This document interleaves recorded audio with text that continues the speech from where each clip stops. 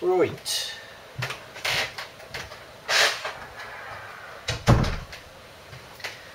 Today we have a job for a customer that's come up recently, asked me to look at this. It's a CD player. It's quite an old one. I'd say late 80s, maybe early 90s. So it's quite old. It's a JVC XL-E34BK. It's basically, let's plug it in and show you what the fault is. It's not particularly interesting. The display lights up, but try and open and close the, it basically, it don't do a lot. It tries to play, but there's no sign of life. So, now this died during the middle, she's a musician, performer. This died in the middle of a performance that I was actually at, which is when I said that I work on electronics, and gave her my number, so you know, if you want me to have a look, I'm happy to do it. I didn't realise at the time it was quite as old as this, but we'll still give it a go, because people, I know what people like, they're familiar with their equipment, and if they can fix their old one and keep it going rather than have to buy a new one and become familiar with it again, then that's fair enough. So we'll give it a go. Now I have to excuse the crudity of the video because I don't have a monitor attached to the camera. There are plenty of people out on YouTube who do this far better than I do, but we'll give it a go anyway. Yeah. Doing the old Dave Jones, give it a whiff. Yeah, that's it does certainly have a bit of a whiff. Let me just plug it back in and see if there's any sign of movement, because there's obviously no CD in there. Oh, right, what I'm seeing is a spinning motor.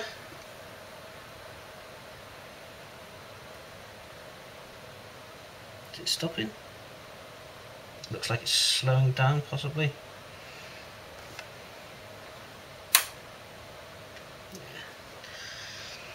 So let's have a look.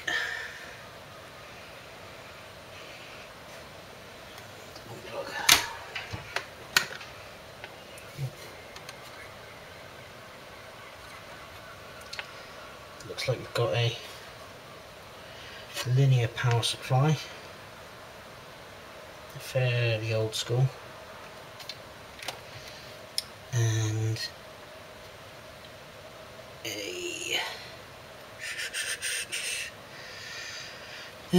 looks like it's all hardwired, which is a bit annoying.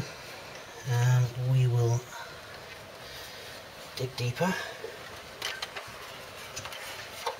Let's get this front off. Leave.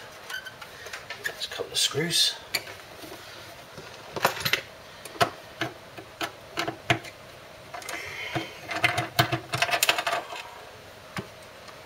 Hopefully it's not a blown IC, or more specifically a custom IC, because I will not be able to fix it if that's the case.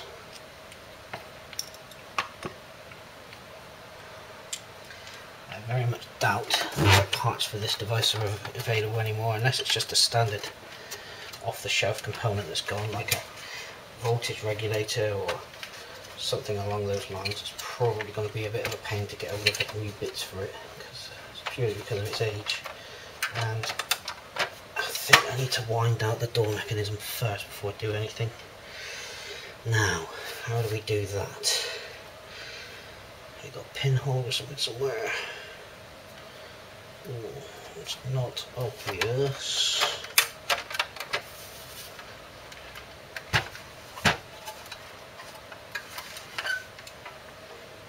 Might find the drive motor for the eject mechanism.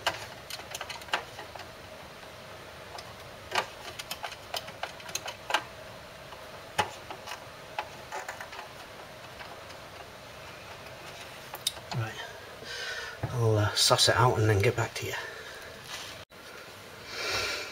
Okay, so what I found is it's not hardwired. I thought these were, I didn't realise, they look like plugs, but I thought they were the type that were sort of crimped onto the board, but they're not, they do unplug, so that's good. I can't get this drawer open. The motor that drives it is somewhere underneath around here. I can just sort of feel it, in fact. Ooh. Oh, that's the motor for the laser. Just be a bit gentle with that, because I don't want to damage anything. This is proper old school, this is.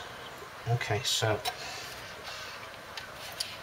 the laser assembly is driven by the motor there. What I'm going to do is undo the 4 screws. There are 4 screws, you can see screws, and I'm going to try and lift the mechanism out and take the front panel off at the same time, because I can't get the front panel off while this tray is closed, because I need to lift the tray out, the front bezel. So let's give that a go. Right, so I'm going to remove the circuit board so I can have a look at the back of it, and see if we can suss out what's going on. I've disconnected the AC input from the transformer. Obviously there's various taps here, and then done the screws and removed the front panel. The front panel is hardwired to the main PCB, so I can just move that out of the way.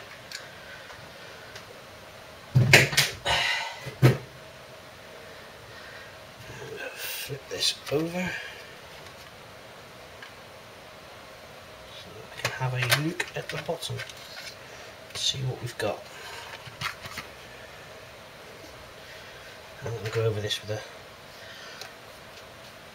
a magnifier, and I suspect power supply issues. That's 99% of the time that is what goes wrong with things like this. I'm going to have a look and see if we can suss out what the problem is. Okay, so I've decided that something's wrong in this area here, which is the servo circuit. The reason I've chosen that as the fault is because I briefly reconnected the mechanism and I'd wound the laser back into its home position, the laser reading head, and when I powered it up, it instantly went bang right to the end, and it just carried on going and going and going and going. I think the servo or motor drive circuitry here has got an issue, so let's have a look.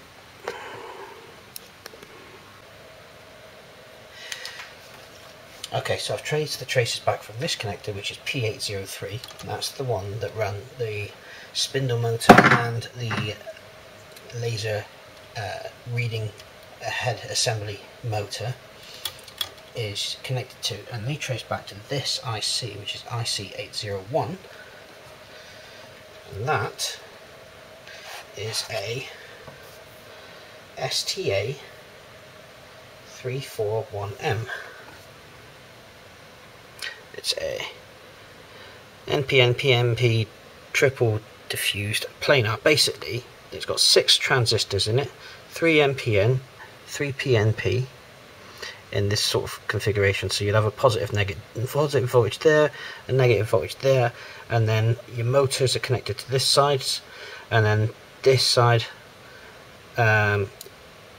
will, whether it's positive or negative, chooses which direction the motor turns. So your motor 1M would be connected to ground, then this would go either be ground, which will be motor off, positive, which will be motor turning in one direction, or negative to motor turning in the other direction. So that's my first suspect. So what I'm going to do is check the inputs to these, because that will give us an idea of whether the input to these ICs is incorrect or not.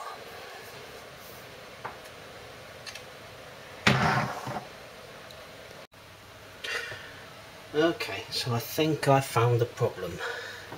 Exactly where it is yet, I don't know, but I know what the root cause is, I believe. And we are missing a voltage, so I've got my meter hooked up here, it's in continuity mode, so we'll just check that we've got a good ground. So here's ground. Yep, we have. So let's put in the volts, connect up the AC, let's switch it on. Now we have here, where is it? It's here. This is plus 12, as you can see. Now this one should be minus 12. Therefore, 2.7. Yeah, something's not right. So I think we've got something wrong in the power supply, which brings me back to square one. So let's trace it out.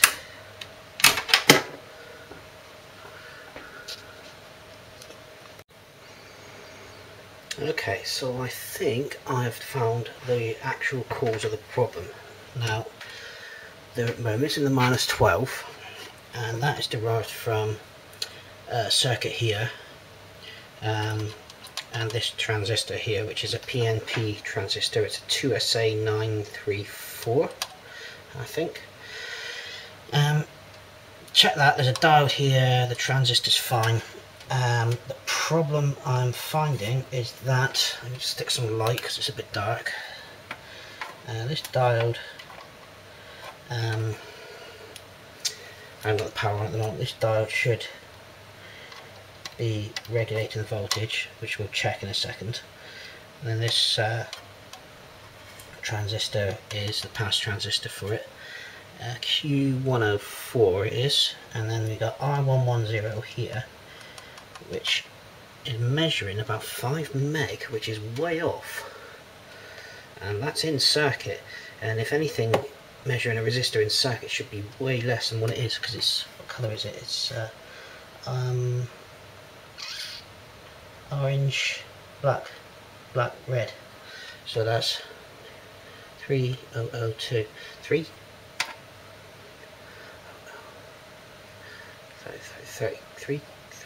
30 ohms? I can't remember, but bear with me. But it's not 5 meg anyway. But what we'll do is we'll power it up.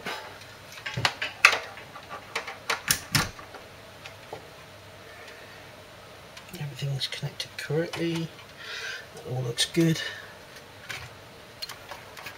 Oops. Try not to trash the thing while I'm at it. So you should be able to see the meter. Yeah, you can. So what I'll do is I'll put my probe on the negative side of this dial, which should give us our minus 12.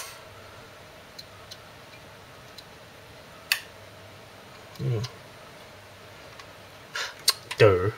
Hope I've put my multimeter on volts and not ohms.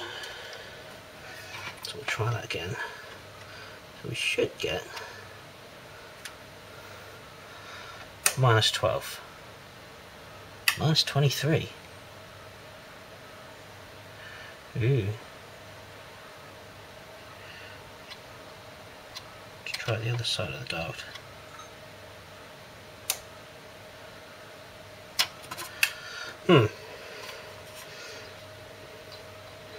That's certainly not right.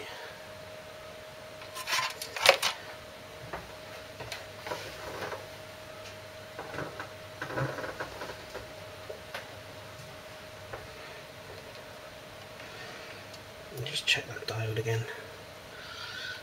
So, transistor was connected to the minus side of that diode.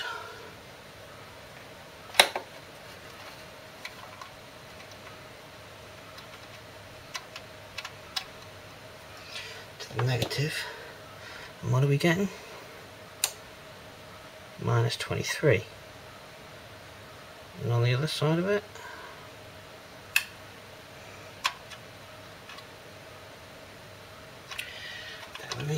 it's in a very confined space, so I'm having troubles getting that probe onto it.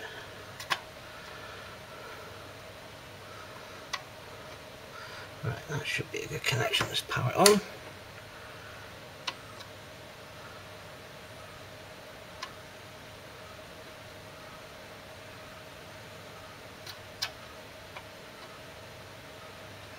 It doesn't look very promising at all, actually. I wonder if that diode is knackered.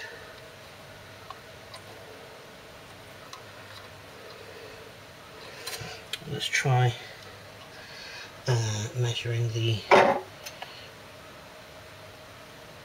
base on that transistor, which was, let's do the measurements off camera. Right, I'm going to put this all down to an open resistor.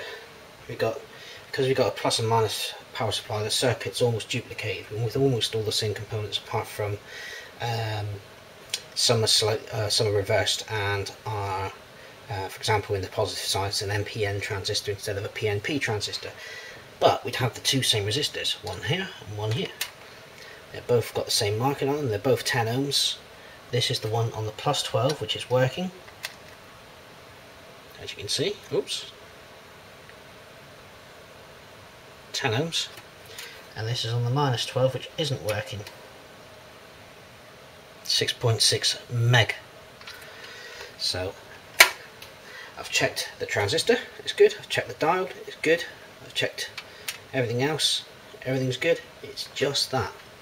So I don't have, they are 5% tolerance resistors. I don't have any on hand, so I'm going to have to get some. And once I do, I'll put it in, and hopefully this will be a runner again. I don't think it's worth chucking it away, even with it being 25 years old as it is. Date codes are from 1990, so all brought down due to one little resistor. I think they run pretty hot because they're raised off the board, so they probably are under a bit of stress, which is probably why it fails. And this does get heavily used. This is used by a musician, singer, who for her backing music, so that explains that.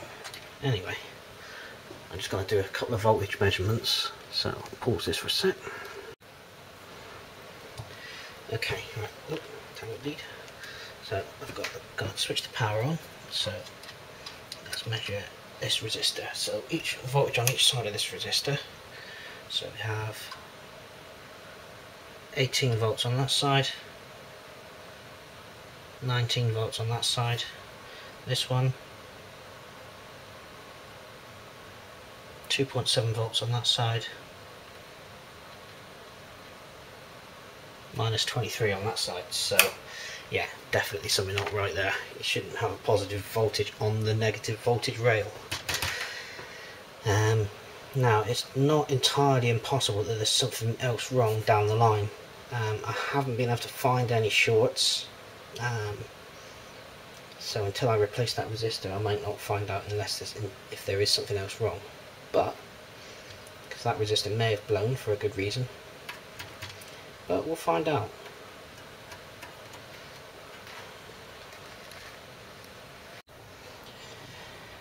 Okay, so let's have a look. These are the resistors that I've removed. So if anyone can tell me what's going on with these, this is a 10 ohm resistor, I'm 100% sure of that, but the colour code goes brown, black, black, which is 10 ohm.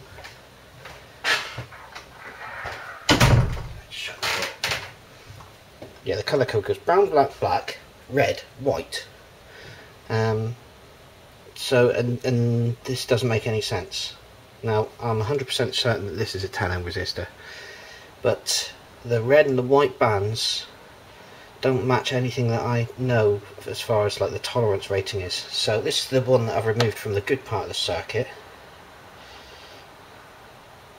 As you can see 10.8 ohms, and this is the bad one. Same markings, yeah, in the mega ohms region there. So if anyone knows what that is all about, then do tell me, because I've not come across it before. Anyway, I've just taken a trip to our local electronics supply place and picked up some new resistors. Now these are significantly smaller than the ones I removed. Not by too much, but they are smaller and they're half watt. I don't know if that's going to be enough, because I've got a feeling that they might need 1 watt resistors, but we'll soon find out. If the magic smoke comes out, then we know they're not big enough. So let's get these soldered back in and see how it goes. Okay, it's crunch time. New resistors are in, and this is genuinely the first power up. We have display.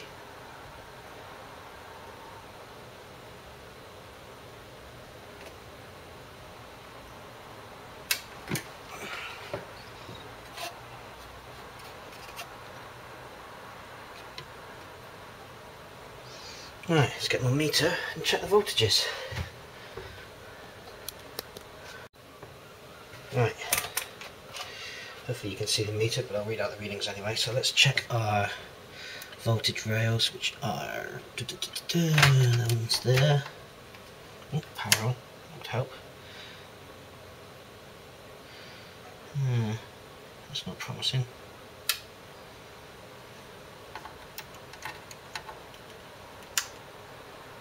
Minus 12.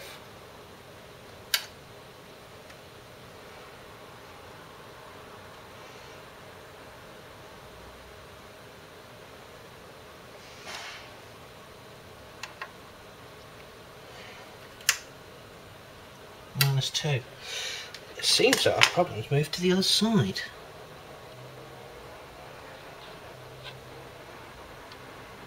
That would be annoying. We'll check that resistor.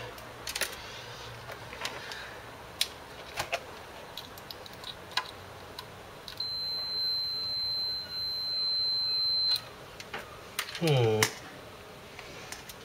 me see. That's annoying. Alright, so that was a red herring. I was probing the wrong point. It does help if you probe the correct point, doesn't it?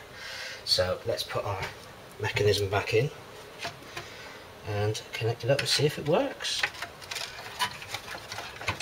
So this is quite a nice unit to work on because it's very easy to disassemble and reassemble, which is probably just as well because it's been apart together a few times.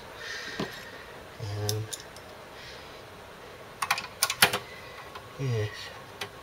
I mean, modern CD players, if there was a fault with it, I probably wouldn't even bother looking at it. It'd just be like, yeah, get a new one. But this one's a bit of a, I wouldn't say vintage, but it's a nice old unit. I mean, 25 years old. And if the only thing wrong with it in 25 years is one blown resistor, then I think it's done well. Can't really complain at that. So I watched quite a few videos from another YouTube user called 12 Volt Vids. He does a lot of repairs on older equipment like VHS players and laser disc players, DVD players, TVs, that sort of stuff, audio equipment. Quite interesting actually. And him, along with a few other people on YouTube, have helped me improve my skills. So it's definitely worth watching what other people do. You can learn a lot. So what I'm going to do, I'm going to stop the camera while I put this together. Right, so it's back together. Power on. Open. Ooh, it opens. Didn't do that before. CD in to my audio test disc.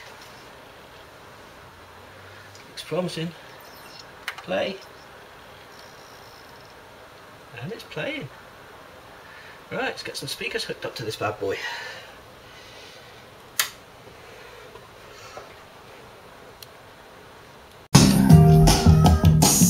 And there we are, hooked up to my Marantz amp, playing quite nicely.